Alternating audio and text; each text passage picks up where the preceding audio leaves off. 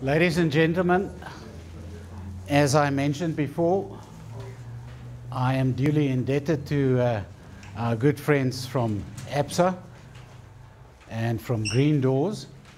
Let me also at this point in time express our gratitude to our good friends and long-time development partners, Unicon, who are in fact our hosts today. As you can see, most of you actually know us well and know who we are. And no, those three are not the Three Stooges.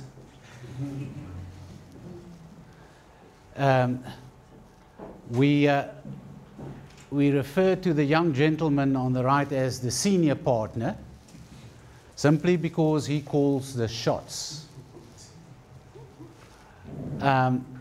That young man, who's now 2 years old, in fact owns 2 properties.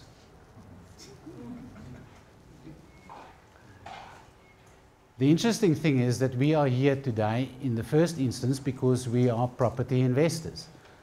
This is why we take advice from the banking industry and the financial services in general. Now, most of what we have heard today, as a matter of fact, supports what we as P3 do. Let's have a look at it. Very briefly, if we can revisit the P3 structure as it is today. Remember, this is an organization which has been in existence since 2003, survived the catastrophe of 2008, 2009, and 2010, just prior to the World Cup Soccer World Cup. Now, perhaps you as P3 members do not realize that the members, in fact, are the heart and soul of this organization. We live because of our members. And it's partly because of power in numbers and also because of leverage. But it's also about sharing of resources and knowledge. That's why we have right at the top membership, which means our members. As you know, we also have a financial services division where we provide our mentorship program to our members and where we provide specific financial services aimed at accommodating the needs of our members and allowing our members to become successful property investors. Over and above, we also have the divisions relating to fiduciary services. Now, fiduciary services, I will again just summarize. Planning, estate planning, which relates also to financial services. Corporate structuring, which means planning as far as trusts are concerned, registration of trusts, companies, and the registration of companies, and then, of course, something that most of us tend to forget, wills, testaments. And we'll have a look at that briefly in due course. Then, of course, very important, the property division. The property division, which relates to the property maintenance division, is all about finding the right property. Once you found the property, then it intersects again with financial services and our good friends, Gert and them, to procure appropriate finance. And it intersects with the legal support services to assist the member with the legal process throughout. And it means registrations of transfers, registrations of mortgage bonds, and it also relates to finding of tenants, identifying the correct tenants, and managing those tenants, and ultimately managing the property of the member. Over and above that, imagine the reality that in P3 we have thousands of members from 19 countries throughout the world, if you include South Africa. And I always, in jest, say that we have members in Papua New Guinea, and I have no idea where Papua New Guinea is. And I would love to meet those members. Which has the following implication: if we do not provide all these services under one roof, and we have a member who practices as a medical doctor in the United Kingdom in London, and we do not empower that particular member to identify the correct property in South Africa, successfully apply for bond finance, procure registration of this property or these properties in his or her name, get the correct tenant, have the tenant managed, and if something goes wrong with this property, to have that dealt with. And this is where property maintenance comes into play. Now, I have told you something that all of you already know, and this is a brief summary of the structure, which by now we all understand. Now, once we grasp that concept and we look at the process, if we can summarize again, we call it a three-pronged approach. And if we have regard to what the bank and the bond originators said to us this morning, you will identify the practicalities of the theory that we heard this morning. Let's take a few examples. The first thing is, of course, preparation is step number one. We had some questions about exactly that. And it's as simple as that. It's again common sense. You need to know where you are. You need to know what your financial capacity is. If your capacity is inadequate, if your disposable income would not allow you to successfully apply for finance, you have to deal with that. And that's part of what we do. That's why we have partners, and we're going to come to partnerships. Which means you have to prepare your profile as a consumer to the extent that it will make you acceptable to the financial institutions to lend you money. And it's as simple as that, isn't it? The second step is that of pre-screening of properties. Now, we heard very interesting statistics this morning. And if we listen to what Jacques said and the questions relating to that about areas, Bianca and I are primarily property investors. As a result of that, the reality is that we as the CEOs of the group and as attorneys and conveyancers realize one important issue in all of this. And it is, your finances may be 100% in order. You may have as much disposable income as you wish. But if you do not find the property, then it is in the air. It has no consequence. And that's why it's important that we dictate that the screening of properties is of the utmost importance. And we're going to have a look today at the approaches resulting from this. Now, there's a number of various sources of properties. Of course, there are existing properties, and there are sellers in distress because of the economic circumstances. And you have sheriff's auctions resulting from people who have been unable to pay their bonds, etc., etc. Let me just say this, sheriff's auctions, distressed properties, all good and well. But the one thing we have to understand, that is the difficult route. If you purchase a property at an auction from a distressed seller, you also purchase the baggage. You purchase the almost ex-owner who sits in that property, and you potentially have to evict this person.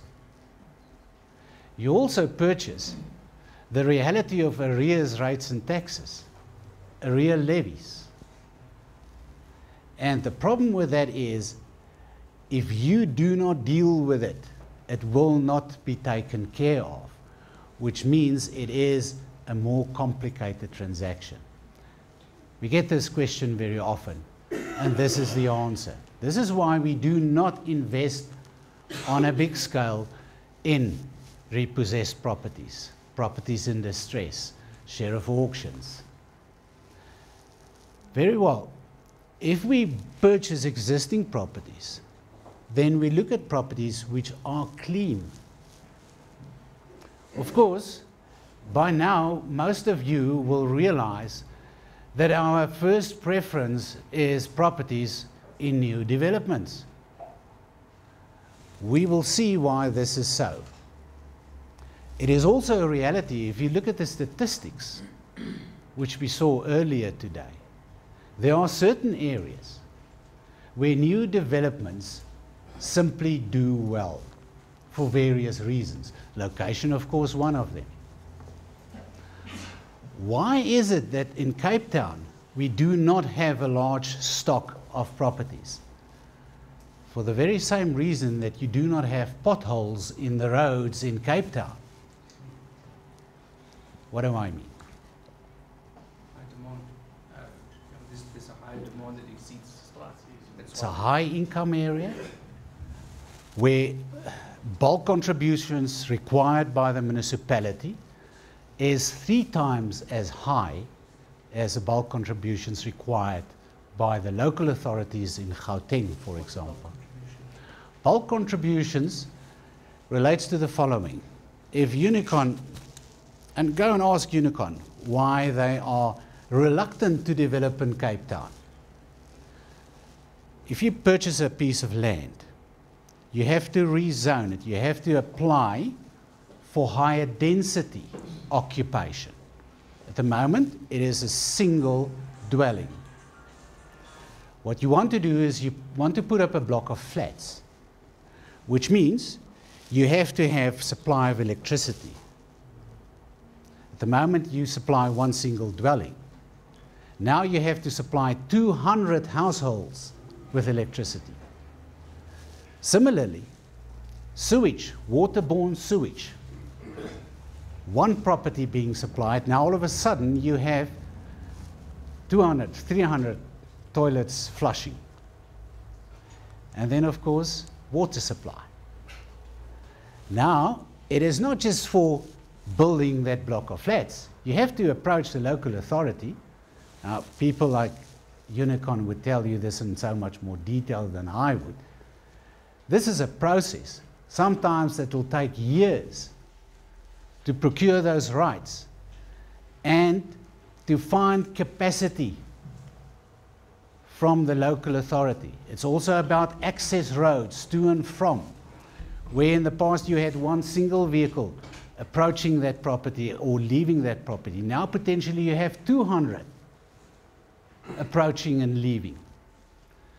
So if you look at all these bulk services, these services have to be supplied to that property, which means you have to increase capacity, electricity, potentially water, sewage lines, and access roads. Does it make sense? Now, Cape Town is the perfect example of an affluent city, where the contributions which the local authority requires to provide these services are, number one, of high standard, and number two, very expensive. And therefore, in jest, I always say, this is the reason why you do not have potholes in the roads in Cape Town. But this is also why it's very expensive. Compared to yield, we've heard about yield, and it's expensive to develop a new development in Cape Town. Am I right, Sean? So that's the sad truth. The reality is this. What do we do when we buy property? We don't buy property. We accommodate tenants. Now, many of you have heard this before. We go and look at the profile of the tenant we like.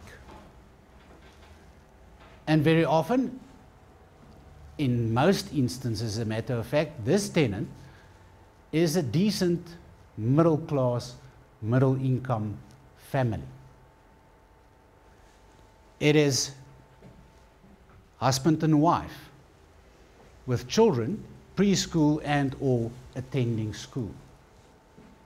Why is this so important? The parents who have children who have to go to school tomorrow will surely not rip out this fitting, leave in the dark, and go sleep on a park bench. Again, it's common sense, isn't it? And this is a person who has a stable job, who gets a salary at the end of the month. The 60% we spoke about. 60 to 64% are decent middle income people. And the middle class in any economy carries that economy. The middle class are the people who need housing. The middle class are the people who get salaries, who go to these very same banks and apply for credit, buy their vehicles with a loan from the financial institution, apply for insurance products and pay the insurance premiums, buy toothbrushes, buy food. Those are the tenants we like.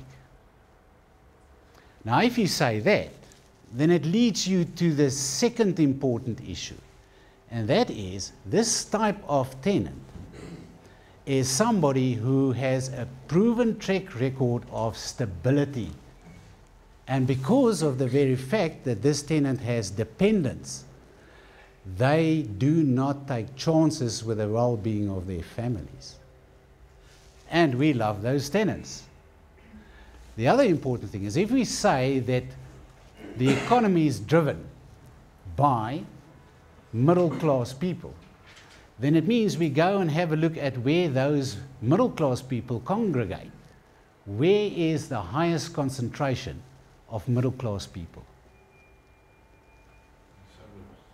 Yes. Where there are jobs. Because by definition, these are people who have jobs. Look at the East Rand, Johannesburg, West Rand, Midrand, Pretoria, to a certain extent Durban. These are the areas where we traditionally invest for the simple reason there is the highest concentration of the tenants we like. So we find our tenant, we define our tenant, and then we find the property that suits this tenant. New thought, isn't it? It's just a slight tweak in our approach. Because as we will see with partnerships, ladies and gentlemen, your tenant is your partner. If your partner fails you, you have a problem with your investment. For that very same reason, we developed in the P3 group the ability to find the correct tenant, screen this tenant, and manage this tenant. Now, you also understand why we like new developments.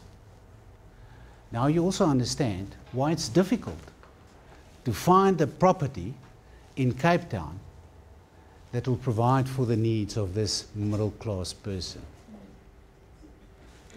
And there's the predicament, or as some wish to call it, contradictio in terminis. What is a contradictio in terminis?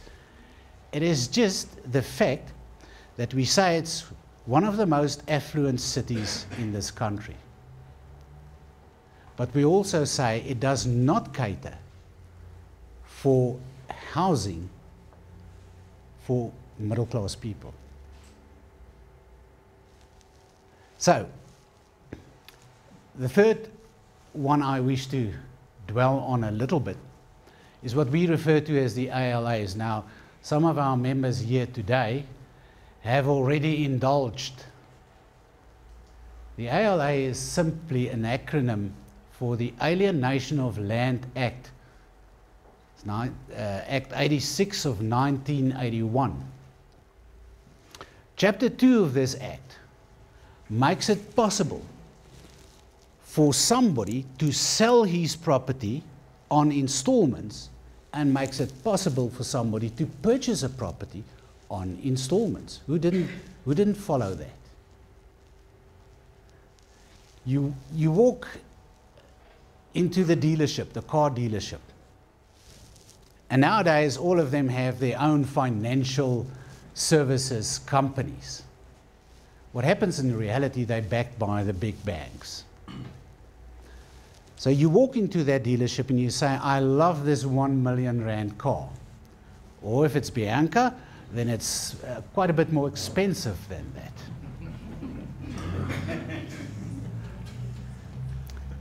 Now, but you do not have that R1 million in your pocket.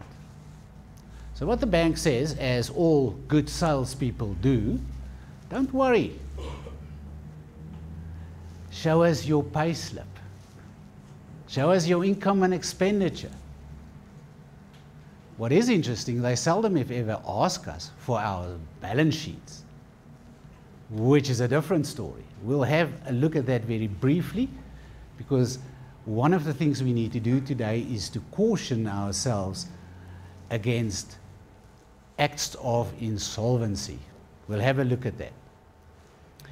What happens is they have a look at this and they say, fine, you have disposable income, and we approve your application for finance.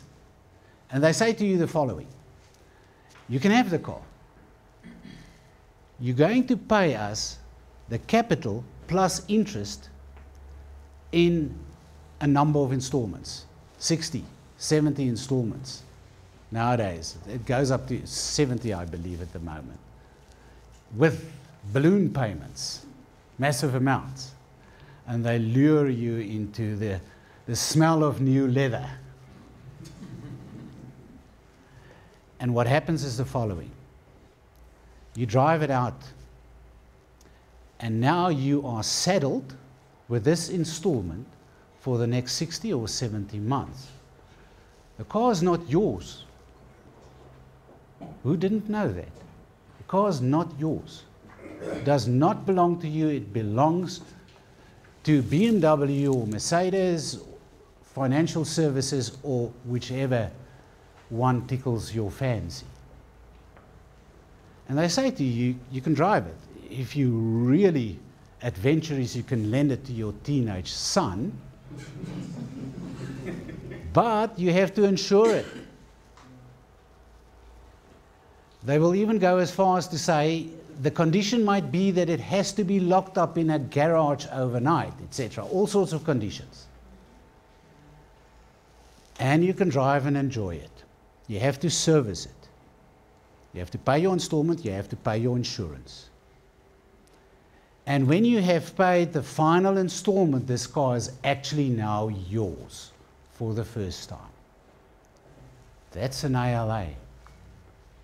It's buying a car on it's buying land on installments like you would a car. Simple as that. Now this is becoming more and more prevalent. Ladies and gentlemen, the one thing that I would like to say to you today is when blood runs down the streets, economy-wise, it's the best time for us as property investors. Warren, you don't believe me.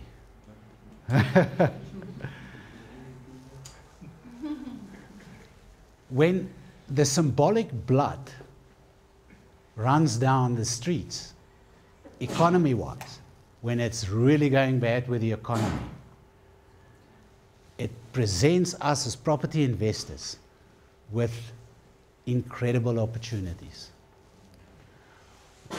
What did Jacques say to us today? You can get bargains now because prices are not being increased or inflated as they were during the period 2006 to 2008, where you paid for properties where perhaps, as we stand here, on some of it you have not recouped that yet because of the overinflated prices during that period. It means good value for money at the moment. And it means opportunities as far as the so-called ALAs are concerned. Because what happens, somebody bought a property 3 years ago at 500,000 Rand. He was fortunate enough to get a 100% bond from the bank. Included in that price was the estate agent's commission. Cedric? Am I right? And what happens is, as all of you know by now, after 3 years or 5 years, you have barely scratched the surface. You have not really started paying back capital because you have been paying mostly interest, because it's a 20-year term or even worse, a 3-year term. So now you're trying to sell it for whatever reason. At the moment, more and more so, we will see that people will try and sell properties because they have difficulties in making ends meet. But to try and sell that property, pay the estate agent his commission, and pay off the bond is near impossible. Which means the only way out for this property owner is twofold. Lose it to the bank, alternatively sell it on ALA. How would this work? The outstanding balance is 498,327 Rand and 13 cents and counting.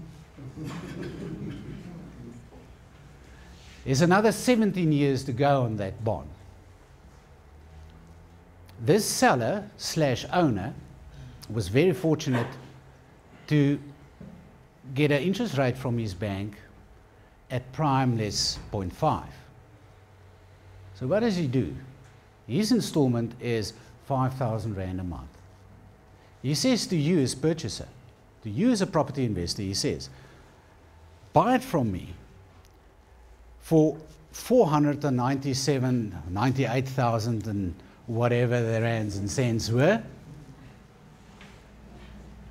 and you can buy it at an interest rate of prime less 0.5 and pay it in installments of 5,000 Rand a month over the next 17 years. Did this make sense? Yes. Who didn't follow this? Like that luxurious car, which we caution you not to buy, except if you're stinking rich. It's not your property until you have paid the final installment. But you have the use of it, and you have the enjoyment, which means, in practical terms, you can get the tenant, and you will get in the rental.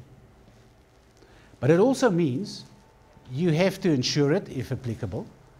You have to pay the installment to the owner slash seller. You have to pay the levy if it's a sectional title, you have to pay the municipal tax on it. You can see that it's as simple as this. That's why we say during these times it is actually, we are presented with so many opportunities that we do not get when the economy is flowering. Now, we spoke about partnerships. That's the last one is, now remember, our developer partners is not only P3's partner, it is also your partner. Because you purchase a property from a developer, and until that developer sells the very last unit in that sectional scheme, that developer remains part and parcel of the development in terms of the Sectional Schemes Act. It has a bearing on effective functioning of, for example, the body corporate. The financial institutions, notwithstanding what many of us believe, we love the banks. We love the insurance companies because they make it possible for us to be property investors. And even though we do complain from time to time that we do not get as many bonds as we wish, etc., the reality is, if a bank does not grant you finance, you will not be a property investor. It's as simple as that. So they are our partners. And that's why we listen to what the bond originators say to us, that we structure our lives and our finances accordingly. Of course, the professional service providers, the bond originators, the attorneys and conveyancers who tend to the registrations of these transactions, the insurance advisors who provide us with risk cover that if we die during the duration of this bond, that we leave a debt-free property behind. Then, important, SARS, South African Revenue Services, is our partner, our lifelong partner. I love SARS. And if you ask our auditor, Johan Grindling, he loves SARS. Because SARS enables us to run property investment as a business. They provide us with incentives and allowances, and we're going to look at one in particular today, which makes it possible for us to become and remain successful property investors. Very well. Some interesting statistics. Ladies and gentlemen, have a look at this. Remember what Jacques and Gert said. 75% of your take-home pay you use to pay debt. Shocking, isn't it? In South Africa, we can blame it, if you wish to call it that. We had a Minister of Finance in, was it the 70s, 1970s, Owen Horwood? And under the, I don't want to call it tutelage, I would almost say under the iron grip of the then Department of Finance, a debt culture was established in this country. Have you heard people saying that if I don't have debt, I cannot get a home loan? That's the truth. If you do not have a credit record, you will not get finance. Why? The financial institutions want to see that you, in the past, have regularly paid your credit obligations. So if you have no credit agreements, if you have no credit record, it means you cannot demonstrate that you have a good history as far as repaying your debt is concerned. Now this stems from those years where this whole debt fixation in this country comes from. We also heard that during 2008, the catastrophe economy-wise all over the world was actually in fact caused because of the credit crunch and the overextending of financial institutions in the United States of America. We still suffer those consequences today. Now, the National Credit Act had an interesting consequence, an unforeseen consequence. The National Credit Act, the NCA, was meant to limit the exposure of normal people to credit exploitation. In my humble opinion, it did not succeed in that. How many of you, most of you here, have already applied for finance? So what happens if you go to the bank? What do they ask you for?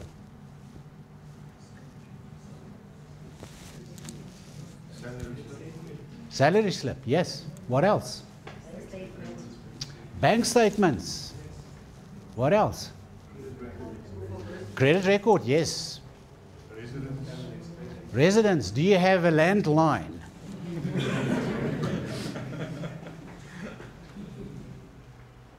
What about the balance sheet? Have they ever asked you for a balance sheet? Assets, liabilities.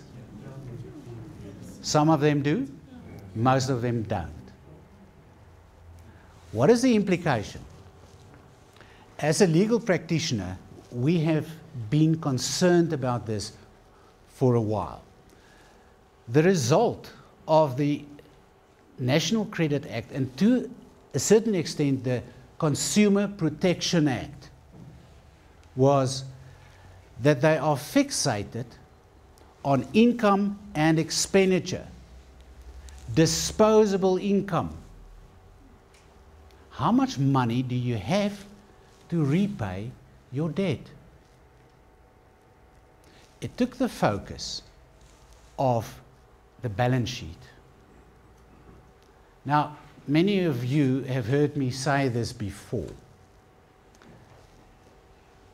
I'd like to destroy your weekend for you.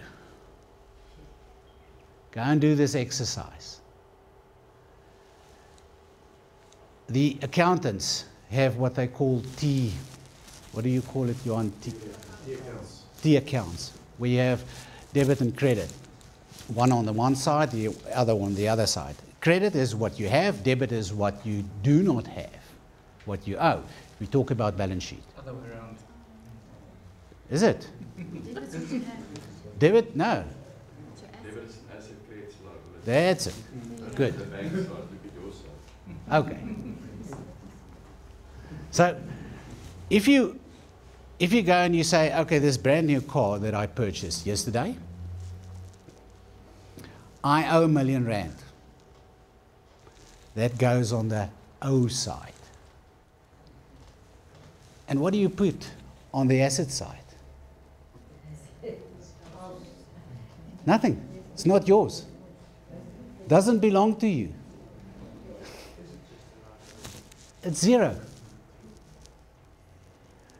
The 5 credit cards we heard about this morning, that goes on the O side, 100, 200, 300, 400,000 rand. Believe you me, yes, that's indeed true. What can you show for it? After the dinners, after the trips, after the holidays, after paying school fees, university fees, the shortfall on your salary. Nothing. But you have this debt on the O side. You bought furniture on credit. And now you have your brand new furniture in your house.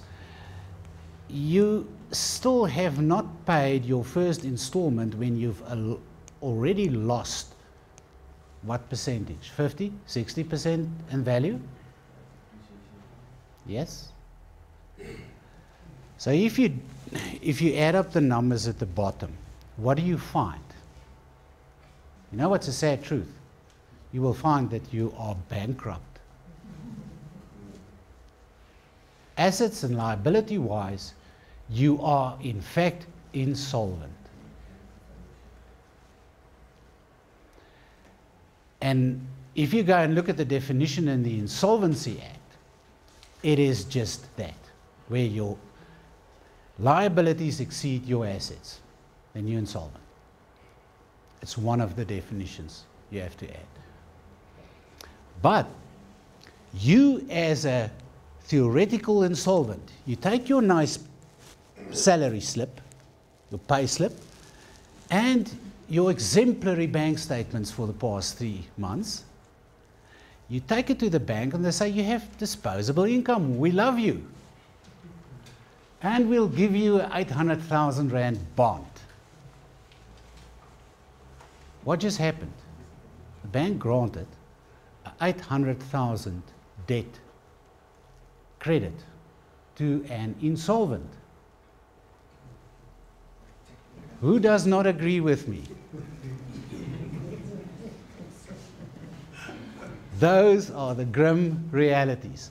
What I'm saying, ladies and gentlemen, let's not live in this utopia that the Credit Act, the National Credit Act and the Consumer Protection Act saved us, because it didn't. Which means one thing. You have to take responsibility for your finances. You have to avoid expensive or so-called bad debt. You have to stop buying the big screen TV on credit today because you want to watch the game tomorrow afternoon.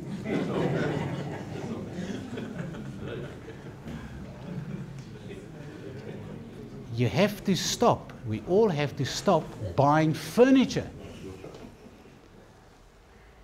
at interest rates of 34–36% per annum. It's bad debt.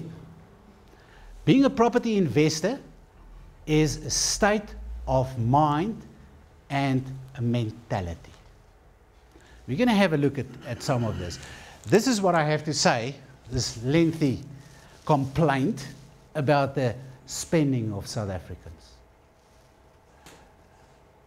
Have a look at that. Almost 90% of all South Africans spend more money than they earn. 58% of people in this country expect to continue working for a salary after their formal retirement. 62% of all South Africans do not cope. They do not make ends meet. 4.7 million South African adults gamble. The average South African, I love this one, spends 4,562 rand per year on cigarettes. How many of you save 4,562 rand per year? Okay, you always have the exception to the rule. Only 54% of South Africans who are currently 10 years or less away from retirement age are actually saving for retirement. Pension fund members look to their pensions to provide 64% of their income eventually. And only about 6% of South Africans can maintain their standards of living after retirement. And there's the cash. This is why we are property investors. Okay. All of this all of you have seen. Let me remind you. We get an increase, hopefully, every year, and you constantly earn more and more. But your expenses do exactly the same. When we retire, we immediately lose 30% at least of our monthly income, because that's how our pension funds work. If you got a paycheck of 100,000 Rand end of last month and you retired, the one you'll be getting next week sometime from your pension scheme will be 70,000 Rand gross. And there's problem number one. Immediately you come up short with 30%. It does not end there. When you reach approximately the age of 68, you now find that because your pension does not increase to the same extent that your salary used to increase, your expenses, because of inflationary pressure, catches up with you. And then it finally overtakes you, and there's problem area number two. You may have heard with interest this morning that Absa Bank or Jacques had the interesting statement to say, as we stand here, it's not a market conducive for speculation. It's a market that calls for medium, long-term investment. What do we do in P3? We buy and keep those properties. That's the first thing. That's, never mind medium, that's long-term. That's generational thinking. That's the first thing. Because we are aware of the fluctuations in the economy. The second thing is, we do not attempt to continuously refinance our properties. Please do not do this. Because if you consider your property portfolio to be part and parcel of your own retirement plan and your creation of wealth, and you go and borrow against it continuously, how do you grow wealth if you do that? So we do not refinance. We buy these properties, we pay them off as quickly as possible, we keep them, and we do not speculate in property. There is a vast difference between speculation and investment. Who did not get that? Okay, there we go. We say we accumulate assets. Wealth means, in our definition, that we procure assets, we invest in assets, which will do a number of things for us. The first thing is, it will escalate in value in the long term. The second thing is, it will give us an income, regularly dependable. The third thing is, the income which we derive from this asset will continue to increase. And we wish to make sure that these increases in escalation and value, as well as income derived from it, beat inflation. Did this make sense? Good. That's what we consider to be wealth. But of course, we also want security, which means we protect these assets. We structure our portfolios and our holdings which will diminish and avoid risk to it. We take out insurance where and when applicable. We care for it, we maintain it, like anything else. And as you've heard, if I may refer again to our senior partner, it's never too early. And especially during these times, it's never too late. Very well. Why property? Let's just have a look at that again. We've mentioned it gives us capital growth, gives us rental income and the escalation in the income. But what's important is this. We invest money which we borrow. It means tax capital. If we accrue a fund of R1 million, that's our saving. The R1 million that you have in the bank, do you agree with me? You have already paid tax on it. That's how you got it. So you've paid your tax, now you have left R1 million in the bank. With property, we get somebody else to grow our wealth.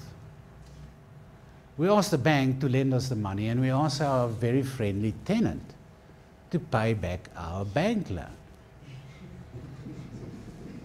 That's why we love our tenants.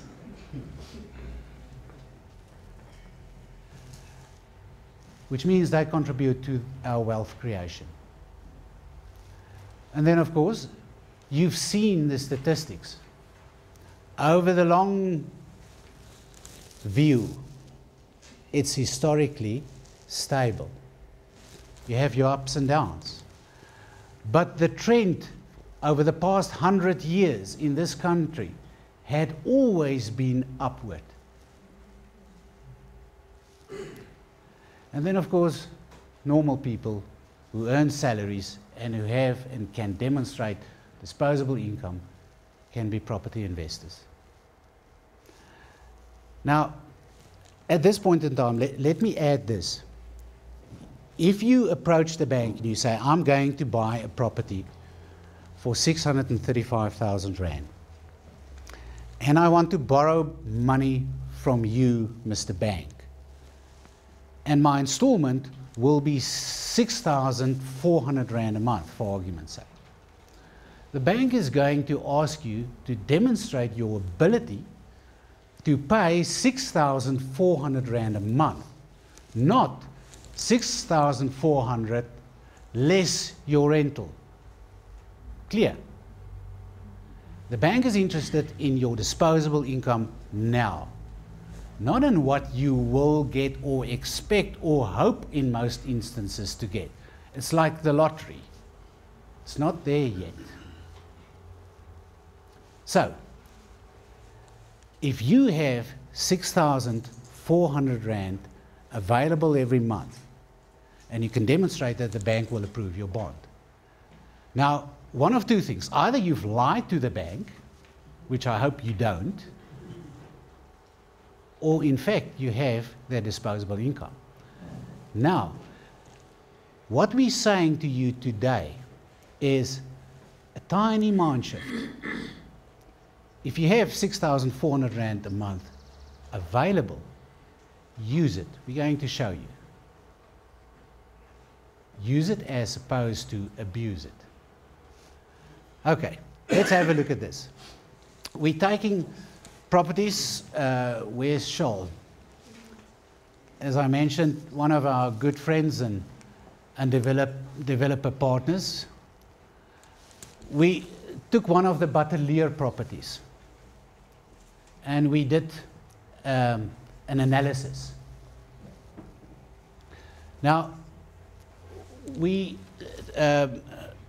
use the example of one of the real properties, and we, on the premises that we pay a 10% deposit. Now, here's our example of year one. We know our rental income on this particular property is 5,600 Rand a month. We know if we applied successfully for a 90% bond, our installment calculated 10.5%, which is the prime rate at the moment. And if you're fortunate enough to actually get that, then your installment will be 5,706 per month. Your rates and taxes is actually 270. During the first year in Batelier specifically, you are excused from having to pay levy. In this particular development, you only start paying levy from the 1st of August or somewhere there, Shaul? 1st of June, next year. Thank you so much. Then, if you appoint a managing agent to manage your property. This one is calculated at 8%. Then you pay another 448 Rand per month, and lo and behold, you have a shortfall of 824 Rand. Remember, the bank was not interested in what your actual shortfall is. The bank asked you to prove that you can pay 5,706 Rand per month. I know, I return to this every single time for a very good reason. Because as I said, either you lie to the bank or that is in fact your position. Now, if we extend this, it's called by the clever financial people called extrapolation. If you extrapolate this very same property, during year 3, and this is the other reason why we used specifically Butterleer, is because Butterleer, which was completed the sectional scheme, I think, during 2014. Since 2014, it demonstrated an 8% average capital growth and an 8% increase in rental since 2014. So we ran all those numbers at 8% capital growth and 8% increase in income. Then it means year 3, you would have rental income of 6,532. Your bond repayment, I see we have 6,340 because we increased the interest rate here to provide for what we certainly expect to be 11% at the end of this year, prime rate. And then the rates and taxes would have gone up. I can guarantee you that. Sorry, can you see? You must tell me if I'm in your way. And your levy is now kicked in, and it's also been increased since year 2. And of course, your management fees have gone up as well. Notwithstanding that, you now have a surplus of 119 Rand per month. If we look at the numbers a little bit down the line, this all of you know. You've all seen this. What we're saying is, again, we're back to that principle of disposable income. If you invest from your own pocket, not the 5,700, but 2,000 Rand a month, and you increase that with 5% per year going into the future, and you take all the surpluses that you actually eventually get on this property, and you also pay that into the bond, then the result is that your 20-year bond is then paid off during year 10. What we're saying today is we're still not happy with that. Then the trend you know, and the calculation of that is something that all of you have seen in the past. Is there's your, no, it's fine. There's your calculation. Whom of you have never used the wealth manager, property wealth manager? Okay, it's a good idea to start playing with it. You cannot break it. If you break it, I'll give you another one. Now, there's your purchase price. There's your 10% deposit, which means your bond amount is 571. 500. Your rental income, this is at the end of year 1, and there are the numbers. Now, if you change that a little bit, and you say, I will now, except for my shortfall, out of my own pocket, pay 1,176, that gives you that 2,000, own contribution. And you say you will keep on paying any shortfalls into your bond notwithstanding the fact that you do not have a shortfall anymore. And over and above that, all the surpluses that you're getting, you will also pay into your bond. Who didn't get that? Makes sense. Three things. Look at that calculation, what happens. That very same property you pay off year 8. So you've reduced your 20-year term to 8 years. Let's take it one step further. Let's say, for argument's sake, of the 5/7 you have declared to the bank, which you have allegedly available, from day one you make your own contribution of 2,176, which means 3 grand investment per month. And you do the very same thing. You maintain that shortfall as it is on day one. During later years, you pay it into the bond. And all the surpluses, as you get those, you also pay into your bond. What is the result? 7 years. Okay. Just coming back, can I ask a question? Yeah. If you don't mind. The strategy, I mean, this is based on you buy one property and pay it off. But your strategy, they say your analysis said you must buy 5 or 8 or 10. You buy it as quickly as possible. But you buy it in the first year, you could also with the banks. Yeah. That doesn't clash with what you're showing. No, it does not. Because remember, if you have 5/7 disposable income that you can demonstrate to the bank, then you're going to get the 1. If you have 5/7 times 5, which there are those, believe it or not, let me just say this to you. Our second strongest, most affluent member in P3 owns just in excess of 2,000 properties. Oh yes. Oh yes. Yes, serious.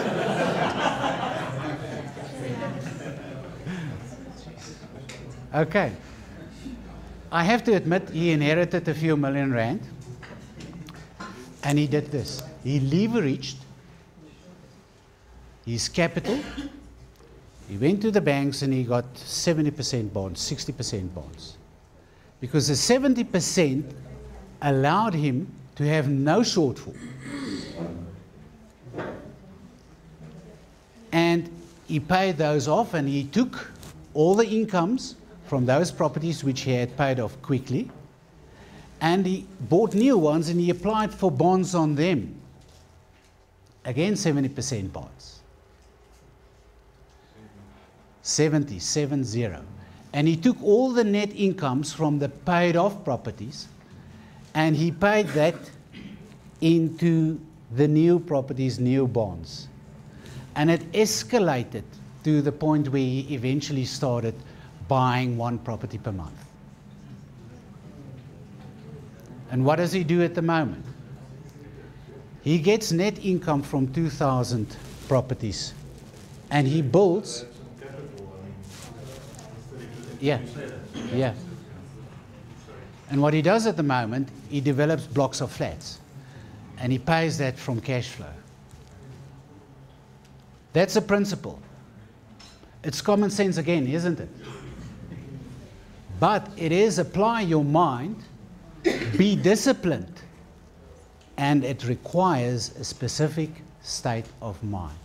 It means you will not fall for the temptation to go and rush out and quickly buy that big screen TV this afternoon on credit.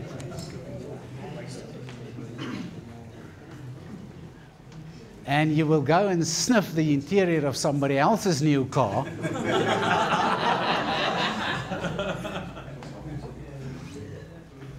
Let me ask you this, ladies and gentlemen. I go and I buy a 6 million rand property in Waterkloof. For those of you who do not live in Pretoria, Waterkloof is what they call in Afrikaans skuld bult. What is skuld bult? There where the people have massive overdrafts, huge, humongous credit cards, massive mortgage loans. Terrible place to be. It's a terrible place. How do they sleep, right? Yeah, and then to add insult to injury, they have all those potholes in the roads there. And that's why they drive these expensive 4x4s. So, you buy the 6 million rand mansion. You saw the statistics this morning. And you let it out. You rent it out. You let it. And you get for it how much? 40 at the most. If you're really lucky. Okay, let's call it 40.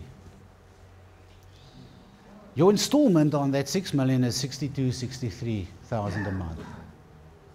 Is this a good investment? Yes. That's a terrible investment. Rents and taxes are at least 6 Yeah. grand a month. So it's not an investment. No, it's terrible. Location is great, but it doesn't do anything for you. So what do? We buy a property for 635,000 rand, where we get, for starters, an income of 5,600 rand a month, and we are assured of growth in that particular market segment on the capital, where we actually beat inflation, if you actually believe that inflation is only 6%, but okay. And with the growth in your income, you actually beat inflation. Are you prepared to go and live there? Not necessarily, because you want to live in Waterkloof. And as a matter of fact, you're going to rent that nice house in Waterkloof for, let's say, 30 grand from the idiot who paid for it 6 million rand.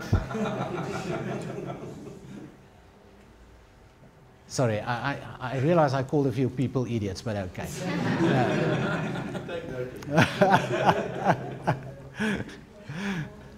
That's the principle. Those of you who have not read Robert Kiyosaki's book, Rich Man, Poor Man, Rich Dad, Poor Dad, you know, go and have a look at it. My understanding is that Robert Kiyosaki, who's a billionaire from property, does not own a primary residence. And it's this principle at work. Very well. So, this you've seen. Any questions about this? If we increase this, our own contribution effectively to 4,000 rand a month, which is 1,700 less than what you told the bank you have.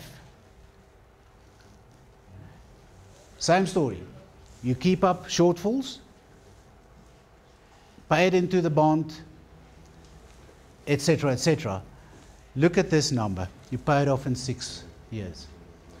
Now, to revert back to your point, is if you can demonstrate the fact that I can afford 5 or 6 times 5,700 rand per month, and your structuring is correct, and it's quite possible, then it means those 5 properties you will pay off in 6 years. And out of your own pocket, it will in fact cost you 20,000 rand a month. Johan always corrects my numbers and my calculations, as you've seen a few minutes ago. Now, what happens is this. If you look at it from this perspective, then it means the principle remains the same. Your finances need to be in order. You need to have disposable income. You have to find the correct property. And you have to invest in that property long term. You have to keep it. Now what happens if you buy the 5, you pay it off. 6 years from now, you buy another 5 or 10, and you do the very same thing. Then it means when you take that 30% knock on in income when you retire, you will not feel it, because all these will be paid off, and you will actually enjoy the proceeds from those properties. And when you reach 68, and now your expenses outstrip your pension income, again, you wouldn't be bothered. That's the concept. It's as simple as this. That's why we say it's not speculation, it is long-term investment. Okay, and this is how we do it. Let's just use these. Now, an insurance company was offended by these numbers a few days ago when I showed them these numbers, and they say, okay, this is very conservative, which is true. These are the numbers supplied to us by probably one of the two biggest insurance companies in the country. But they also tell you they can't guarantee them. That's it. There's the catch. Let me say again, we do not hate insurance companies. We love them because they will insure our debt. Okay, but if you invest in a retirement annuity, 2,000 Rand a month over 40 years, according to those predictions, conservative predictions, you will end up with a fund of 850,000.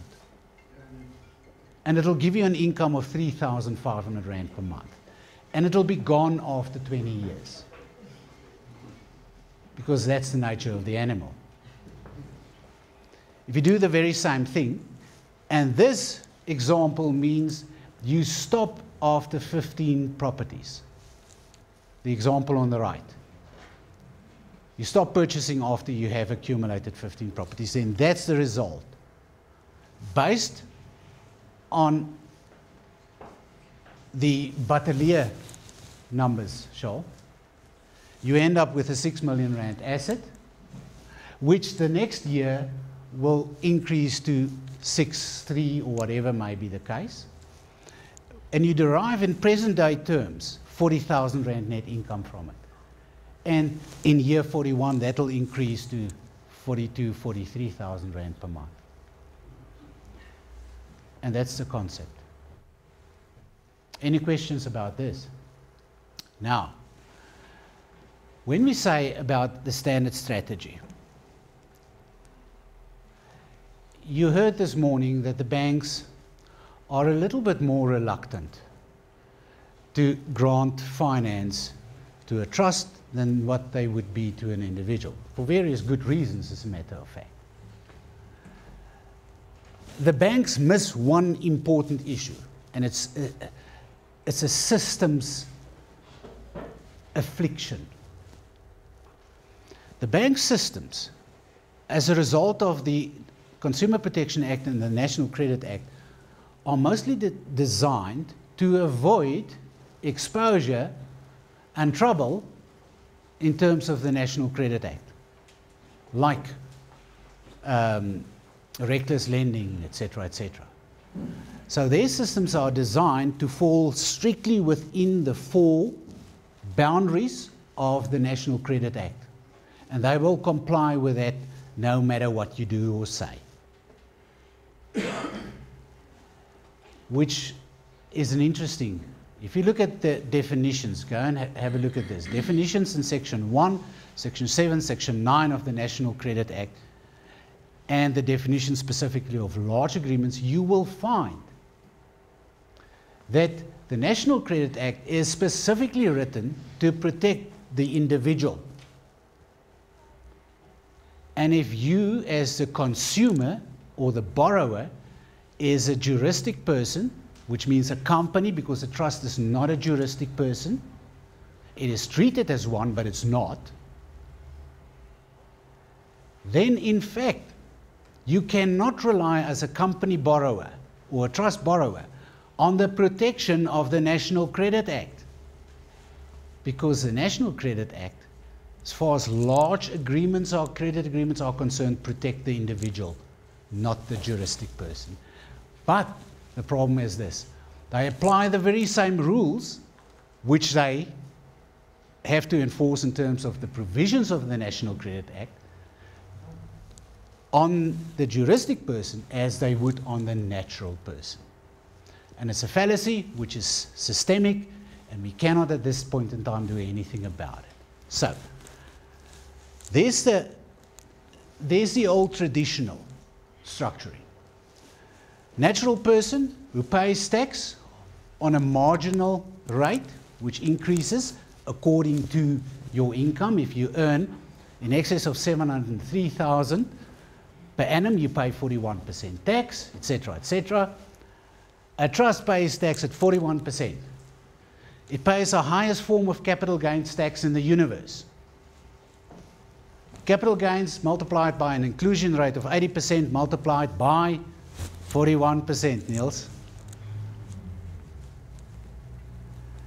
Whereas the individual, tax-wise, is completely different treatment altogether.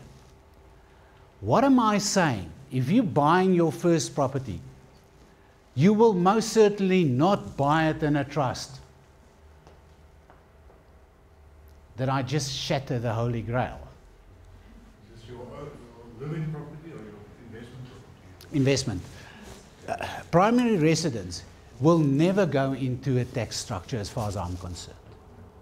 Because of your primary rebates and allowances on capital gains tax and etc., etc. And we never treat a primary residence remotely like we do investment property. Okay, happy with that. So, I will never buy my first property in a trust. The first thing is, I might just be able to get 100% bond in my personal name. And I guarantee you, you will not get that in a brand new trust. It will not happen. The second thing, of course, is there's absolutely zero tax advantage to buy your first investment property in a trust.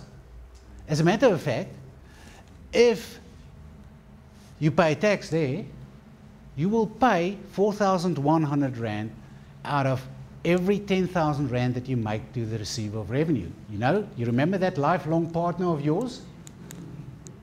That's the reality.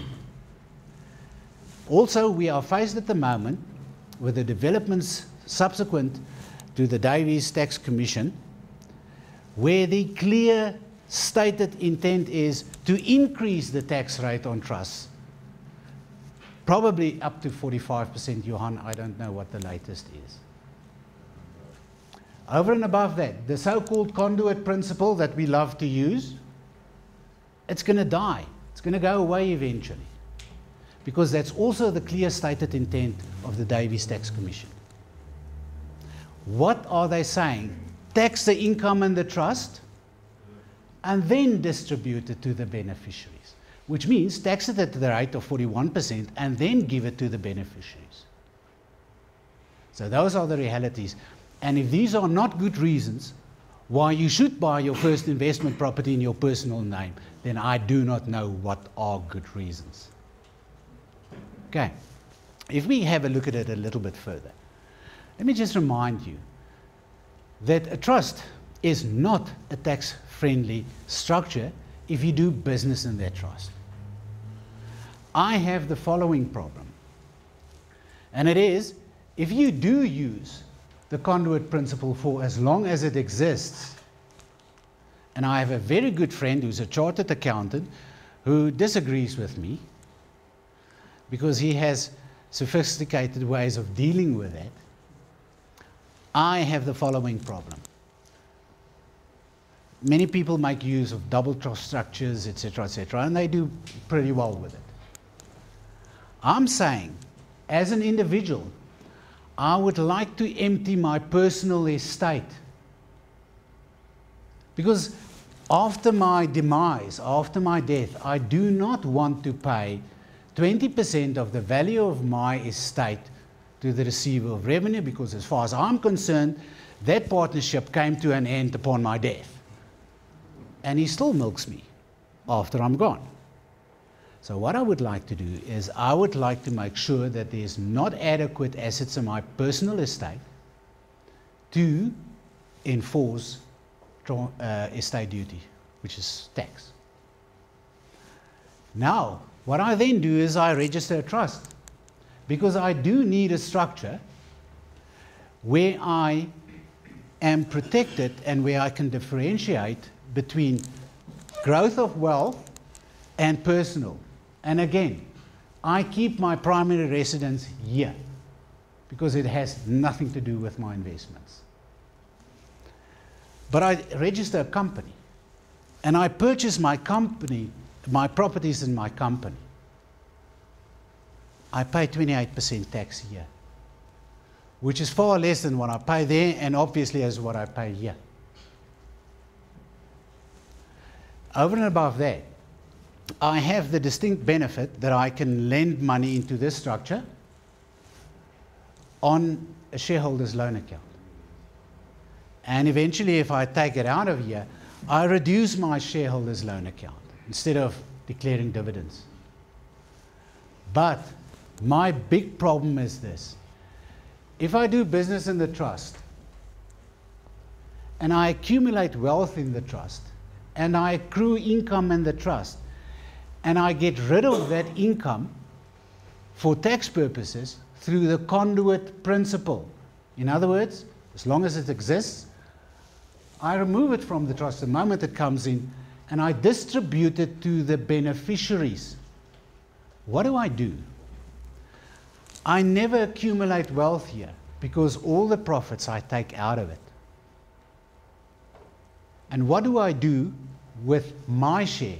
I bring it back into my personal estate and tell me how that makes sense.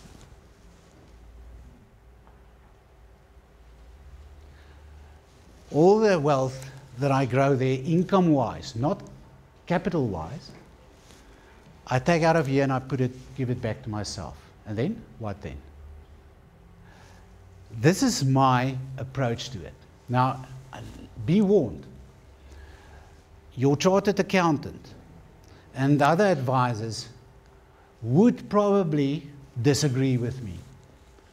And as I said, many of them would make use of double trust structures, etc., etc.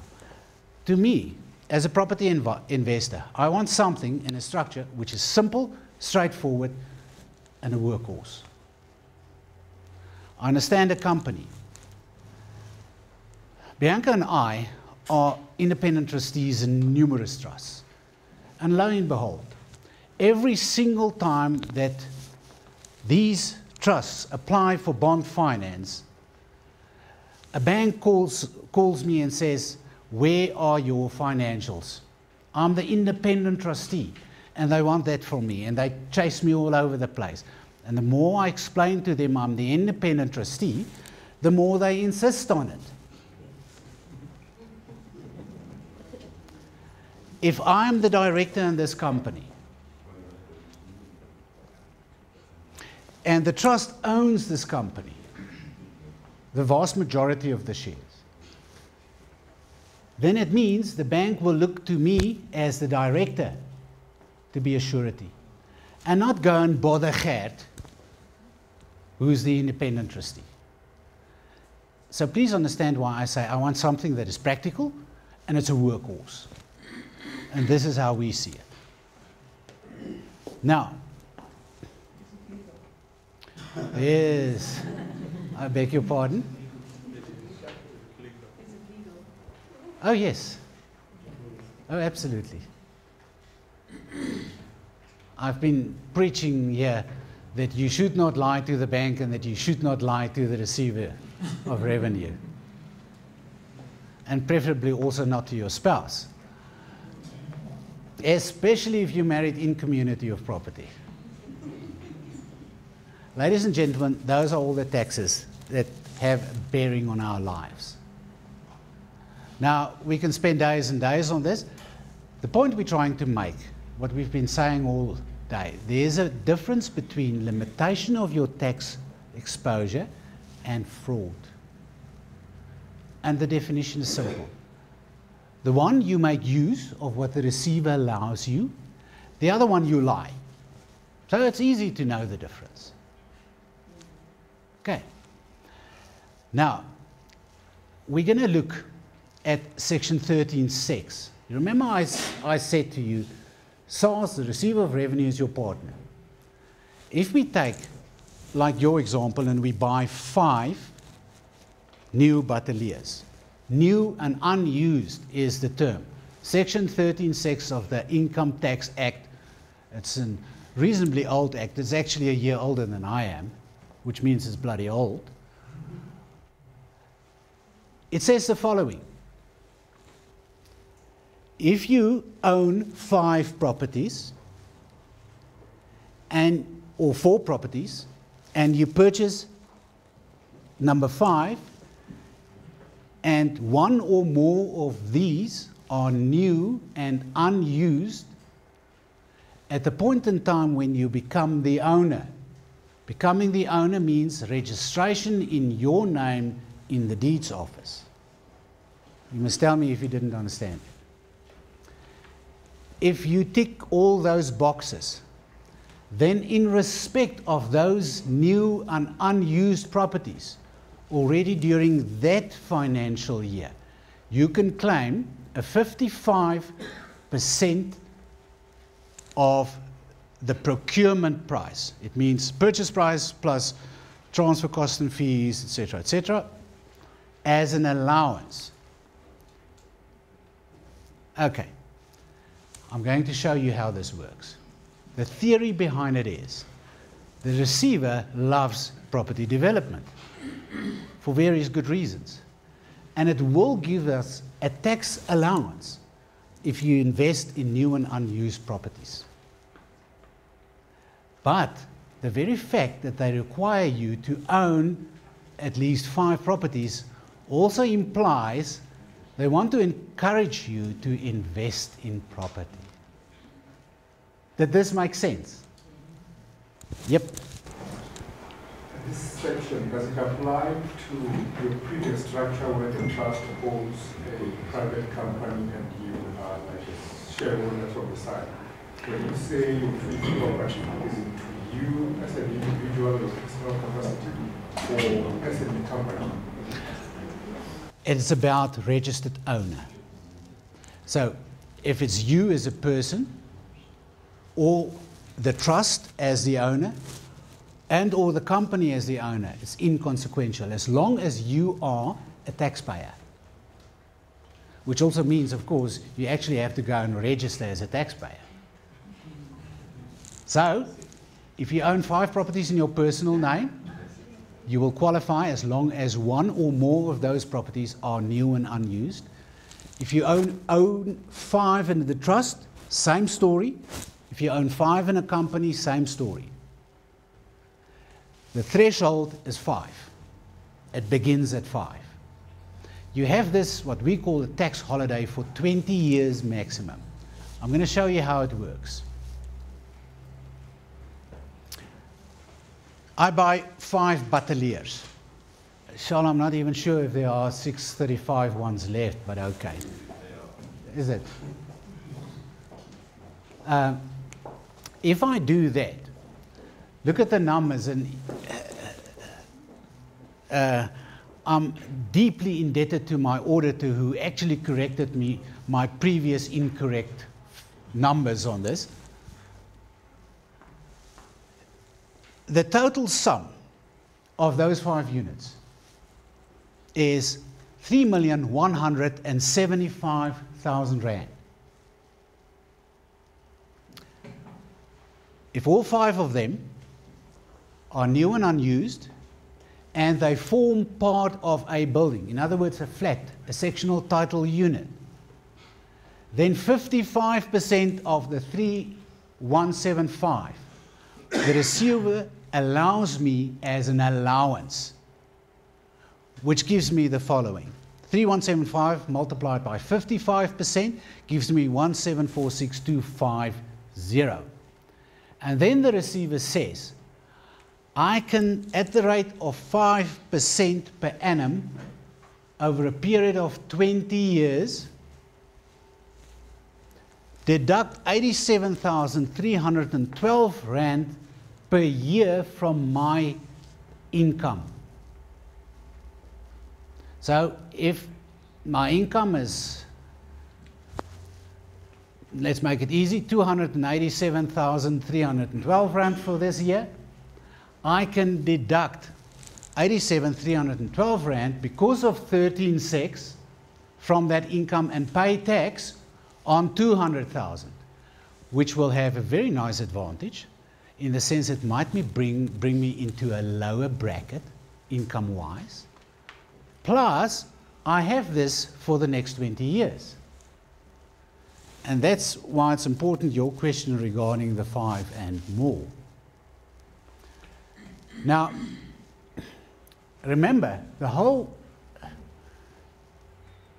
proposition with land is there will be a point in time where you will generate net income. And that's why we like the 13.6, because we have that for 20 years into the future to provide for the tax side. Now, of course, if you keep on going, you say, I pay these off, I buy new ones, and I incur more debt bond-wise, and I have shortfalls in the new ones, and I deduct it from my net income. The problem with that proposition is there will be a tipping point where no matter how many you buy, you will have this historical net income from all these previous properties that will exceed the possible deduction of shortfalls on your new properties. Did that make sense? Tax is like death. Sometime or another it will come to you. There's... Sorry, it says 2014 year assessment. Is that when Section 13.6 came in, or? No, this is it used to be 13 ter. About 4 years, until about 4 years ago. 2008. 2008, that's right. Ter never really functioned. And eventually it became sex, SEX, which, by the way, is the Latin for 6. I thought because it's sexy section. That's why I hasten to explain that. But it is also a sexy section. You're absolutely right. I consider it to be. Yep. So the other question is just the 5 properties have to be in one, always section. Same owner. One. Same owner. But he says it on. Oh, no. There's just one condition property-wise. All of them have to be in South Africa, and they all have to be used for business purposes. So if you own one primary residence and another 3 investment properties, and you buy one more, you're still one short, because you're not running your primary residence as a business. You do not derive any income from it. So, but they can be all over the place. Please, just not in Pofadder or De Aar or wherever, because it's just not a good investment property. The other catch about this is, and this is important, as it is at the moment, we can make use of 13.6 until the end of February 2020. Then as it is on the statute at the moment, it's gone after that. I sincerely hope, and my sneaky suspicion is they will extend it, but at this point in time it means we have another, what is it now, let's say 3.5 years that we can still use 13.6. If they do not extend it, it doesn't mean we lose the rest of our 20 years. It just means that we will not be able to buy new 13.6 properties after the 1st of March 2020. So these next 3 years is the time to buy. Gooi hom. Yeah. New development only. New developments. Yep. Yes, ma'am. Does it have to be like in the same year of assessment, or maybe if you can't afford it, then you have to accumulate it then? Actually, good question. If you bought a new and unused property number 3 last year, previous financial year, let's call it the 2016 financial year, because at the moment we're in the 2017 financial year, and you buy property number 4 in this year, and you buy property number 5, new and unused, next year after the 1st of March, then it means you will start qualifying for this allowance as from March 2017. You will lose the following. Your retrospective claim, quote unquote, in respect of property number 3 for financial year 2016 and 2017, and in respect of property number 4, you will lose your retrospective annual deduction for 2017. But from 2017, 1st of March onwards, you will have the remaining term of the 20 years. That makes sense? So you can spread it over the next 4 years if you so wish. As long as it is, if you reach number 5 before, as it stands at the moment, the last day of February 2020. Okay. Yep. The countdown for 20 years starts when you buy your first product. No. Or on the first. It's when you, in fact, reach property number 5. That's when your 20 years on property number 5 start. If you bought number 4 a year before, you have 19 years left on number 4. If you bought number 3 2 years before, you have 18 years left in respect of number 3. Okay. Can I make a statement? Yep. Best is to buy all 5 in one shot, then this all kicks in all at the same time. I love you. Can I get a free bet today? After you sold the first 200, by all means. Ladies and gentlemen, as Johan said, tell me this is not a bloody sexy section. It's great. Now you understand why I said it is also about partnerships, and now you understand why I insist my best partner is probably the receiver of revenue. When I buy my first little property in my own personal name and I make a shortfall for the first year on that, do you realize that because that is considered to be a business, that loss I can deduct from other income in my personal name? How nice. Very well. Now, one issue here. I'm asking you to spend 3,000 Rand a month out of your own pocket on that batalier. In the same way that you pay your pension fund, etc., etc.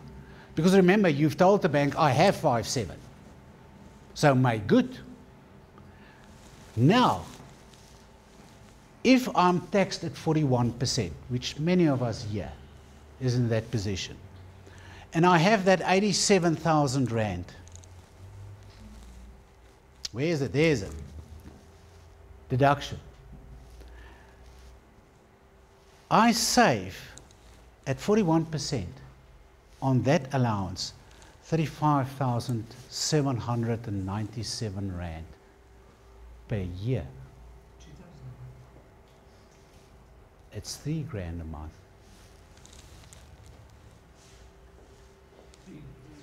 Yeah.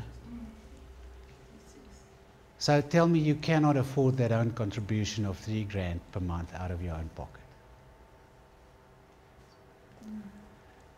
And this you have for 20 years. You understand why I said to you earlier today, let's just tweak a few things.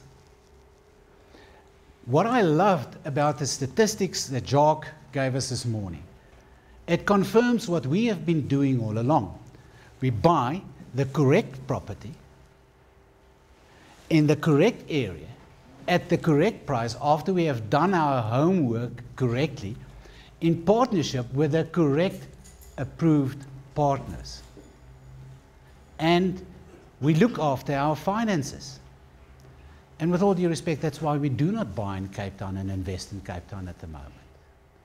That's why we invest in Boksburg and Midrand and Batelier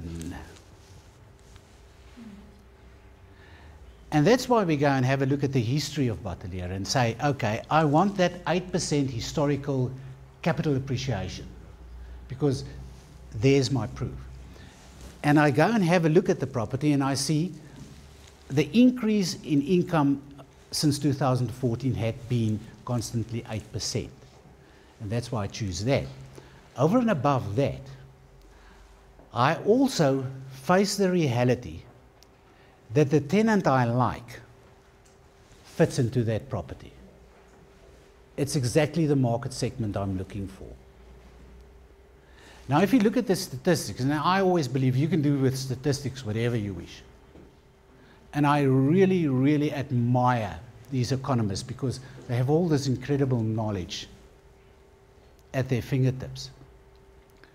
But if I look at an average, remember, in Gauteng, the growth in income in sectional title was 9.1%. Remember that yellow bar? Too bad. There we go. If I get 9% per annum growth on capital and 9% growth on income, then of course that's where I go. It's in Gauteng and I choose sectional title. And that's what we do, isn't it? Great. Any questions about this, ladies and gentlemen? Okay. There's your roadmap. I remember, Niels, I think I said to you, we find that the average member stops buying at approximately 15 properties. Then he stops investing.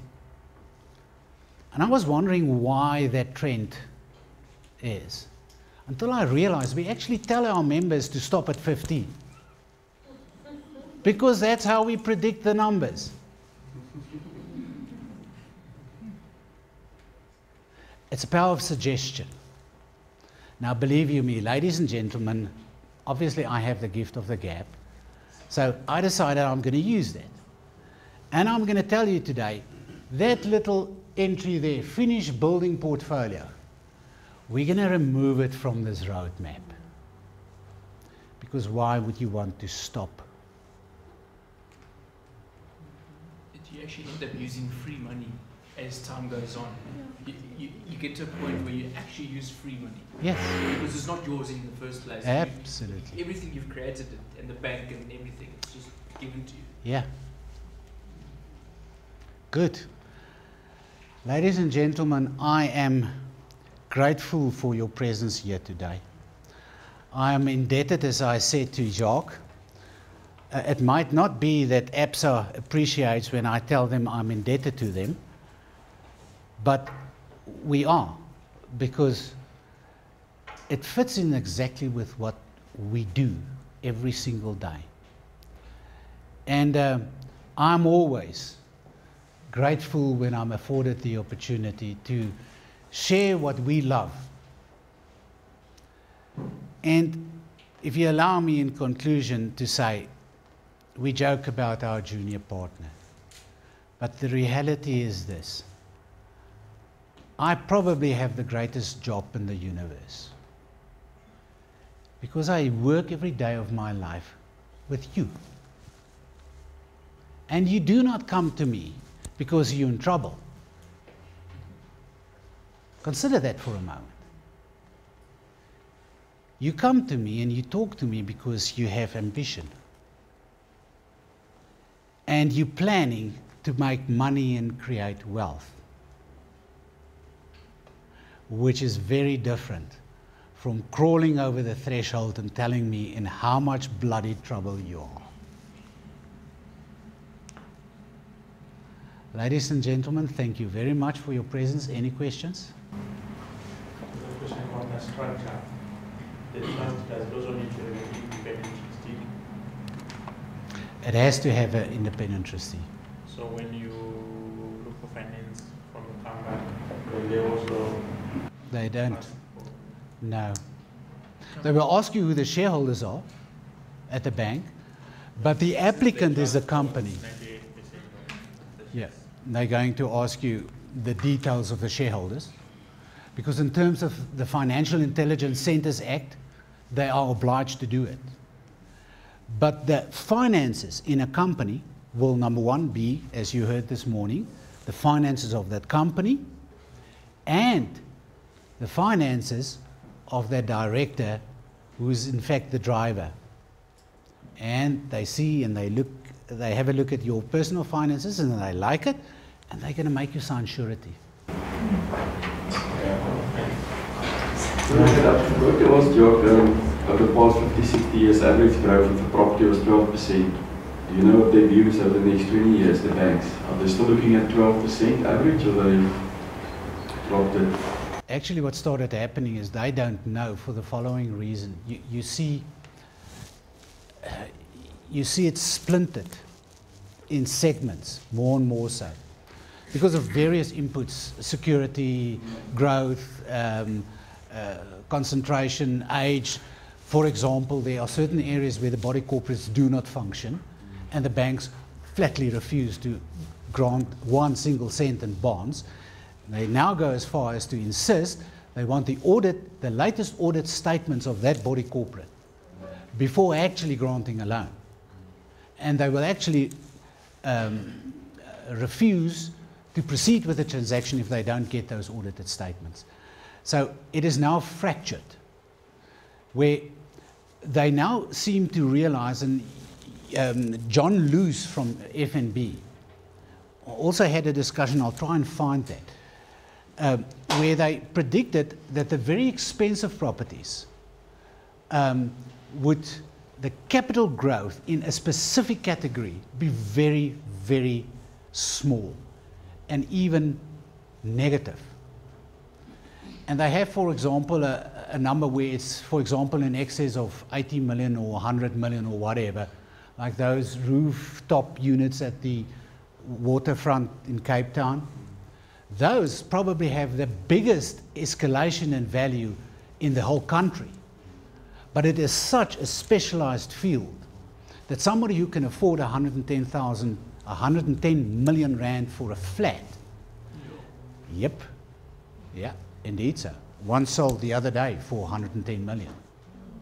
That's a very unique, sophisticated market, and there everything goes.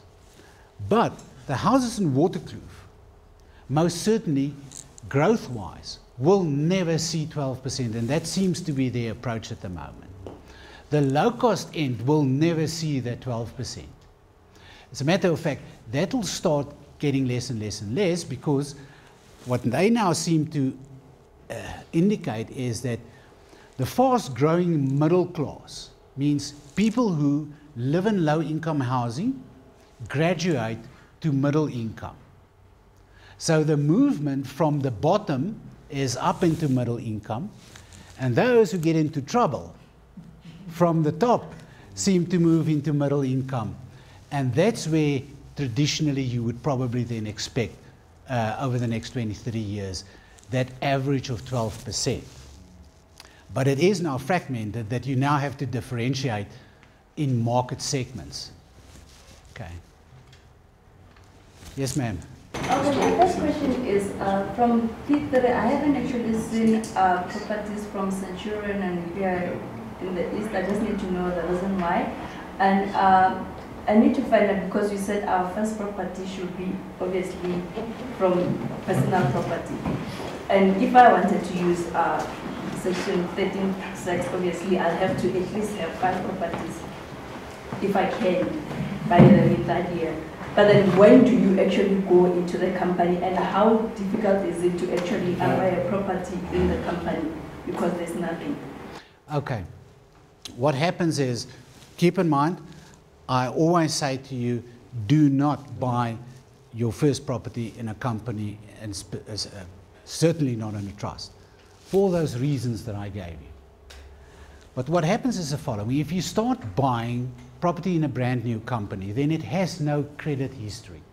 So the bank has to look purely, exclusively at you as the driver. That's why you stand surety. The moment when you buying property number 2 or 3, that's the time, according to me, when you start moving into a tax structure.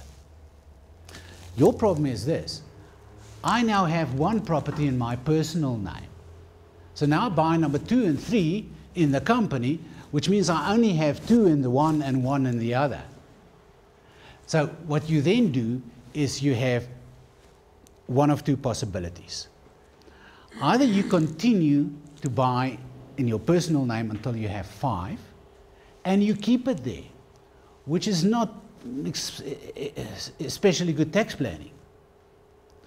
Because if you have it there and you want to use 13 sets, you better keep it there. Because if you sell it, you have to repay the receiver the allowance that you got. So it means somewhere you have to make a choice. And if you wait 4 or 5 years to buy number 2 and 3, then it means you have to pay off that bond on number 1 and sell it to your company, quote unquote, or finance it at the outstanding bond in the company. And then from there on start buying the other properties in the new company. It's like anything else. It's a new business, and you have to get to a point in time where you can show a credit record, income and expenditure, cash flow, that sort of thing. If you have 30% deposit and you're going to buy property number 1, I will do it from the word go in the company. Because the bank is going to ask you for that 30% deposit and is going to ask you to sign surety. You will lend the 30% deposit against your shareholders' loan account to the company. The company will pay the 30% deposit, get the 70% bond, and from there on you go. But it's horses for courses. Did I answer your question? Good. I'm just trying to figure out if I would like kind of like sell, or maybe I'll have to like stick with that property in my name, because if I were to sell it, then there will be a lot of cost complications. You're talking about the 13 secs. Yeah, because if maybe I had like my first 2 properties, and then now I realize that I can actually start buying the company, and then I'm selling the other 2 into the company. Now there's going to be cost implications for me. Oh, certainly, yes. If you transfer it from your personal name to the company, you're going to pay transfer fees and costs. And if the price is in excess of 750,000, you will also pay tax called transfer duty. But remember, that's why we invest in the properties that we do, 635. So we do not invest in those properties above that threshold. And sometimes in the bigger picture, remember, that's why I say it's horses for courses. If you literally have to get a 90% or 100% bond, I promise you, you will not get it in a brand new company. The only place where you will get it will be in your personal name. If you can afford to pay the 20 or the 30% deposit, that's why I say to you, I would then immediately start doing that in my structure and lend the money to the company, or if you do it in a trust, to the trust. Because that's where I want to start, and that's where I want to keep on going. But you must keep in mind, many of our members are people who literally start out, they have X amount available, and they do not have 100, 120, 150,000 Rand towards a deposit. And then you start it in your own personal name, and you have to be realistic. At some point in time, you're going to spend money on moving it into your structure. You have a problem with it, buying property own and then all are directly to the company, get it into the company? Absolutely not. As a matter of fact, Johan, we do that quite often. As long as you're not going to try and use the 13 secs in respect of that property that you ALA, because of course that has that implication. But as a matter of fact, what you find very often, it's actually a good thing that you mentioned that. Especially with new members, nowadays we find an interesting thing. People become members and they're already property investors, and they own lots of properties. And what they then do, they then ALA the existing properties into the new structure. Because number one, they have a very good interest rate on their existing bonds in their personal names, and they don't want to lose that. And the second thing is, they then gradually move that portfolio into the structure where it belongs. And they have the ability to do it at a value which is the best possible value that they can use. For example, municipal valuation. Now, very often we find that municipal valuation is significantly less than true market value. In other words, what you can actually get for it out there. And that's why I say, we do not lie to the receiver of revenue. But as a rule, if we say to the receiver when we have to declare for transfer duty purposes, if we say here is the municipal valuation, as a rule the receiver is happy with it. The moment when this purchase price exceeds 750,000 Rand, they look at it in more detail. Because now, if it potentially exceeds, if the municipal valuation is 730, and the receiver has a sniff that this thing is in fact worth 900, they will ask you for two independent valuations. Because it's the difference between paying tax and not. So you can see this is it's not a game, but it is a calculation, and it is determining an analysis of it. But Johanna's right. When you have properties and you say, okay, I don't want it in my personal name because it has a future threat, then the easiest way, what we normally do, is we move it by ALA into the new structure. Any other questions, ladies and gentlemen? We have... Excuse me. Yeah. Sorry to take you. I just wanted to find out. Okay, you guys. On the structure, is it really necessary to have a trust? Can you just have a company and then if shareholders in that company, then Look, what advantage does it make to have a trust? the trust, as far as I'm concerned, don't make a mistake. Do not get the impression I'm anti-trust, because I'm not. That trust is crucial because it has to remove those assets from your personal estate. And the only way in which you can do it, if you are the sole shareholder in that company, it means all the assets in that company indirectly falls into your personal estate. Because you own that company and the company owns the properties. But if the company which owns the properties in fact belongs to the trust, then it's not yours. And Rose asked me if that's legal. Absolutely, Rose.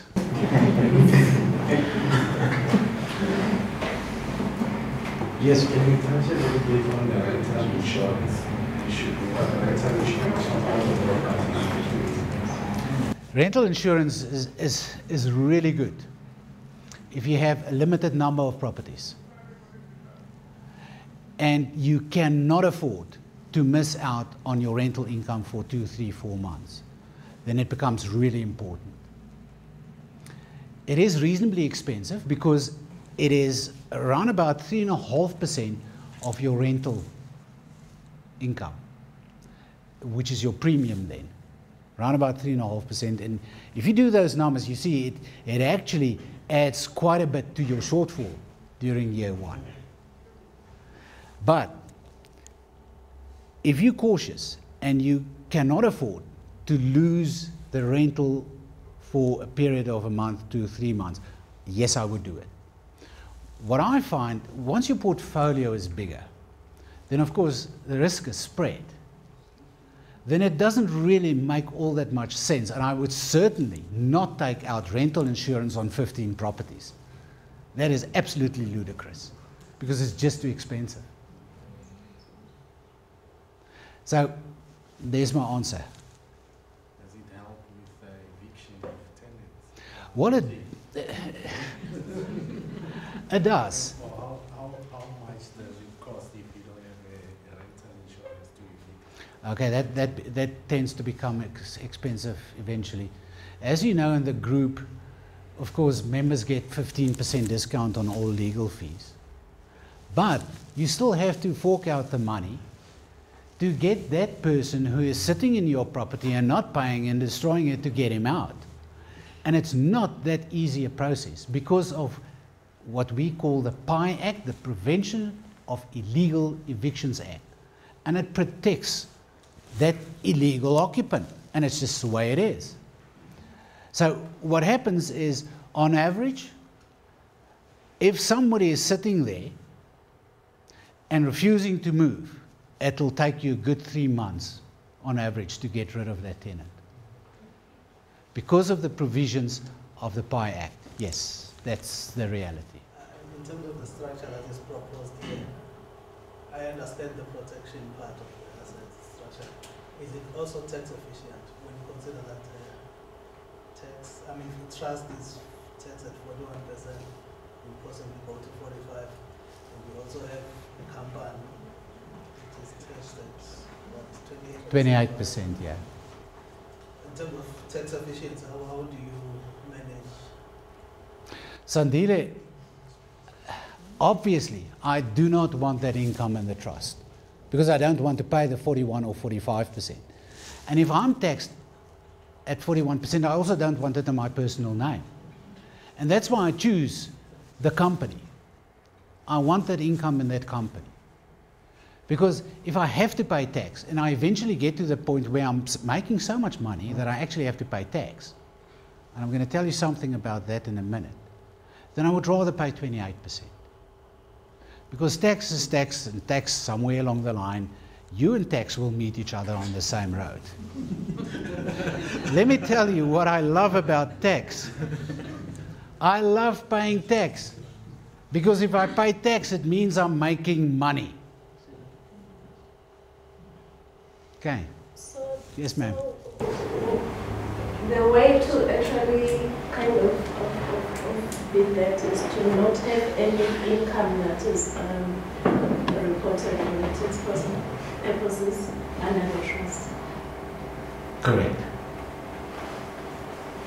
That's my take on it. And be forewarned, there are attorneys, tax practitioners, and accountants who have a different take on this. They have different structures to try and avoid that. I personally want it simple, straightforward, easy. And that's why I like doing business in a company. But I do need the trust to make sure that that wealth is created and kept outside my personal estate. But I certainly don't want that income in the trust. You're right. Good. Ladies and gentlemen, I apologize, and I know we have lots of questions, but I believe I have outstayed my welcome because the library will probably kick me out any moment now. If you have any more questions, give us a shout. You have all our details. Thank you very much again for attending, and I hope if you have questions about the Bateleur properties, just give us a shout. We'll give you all that information.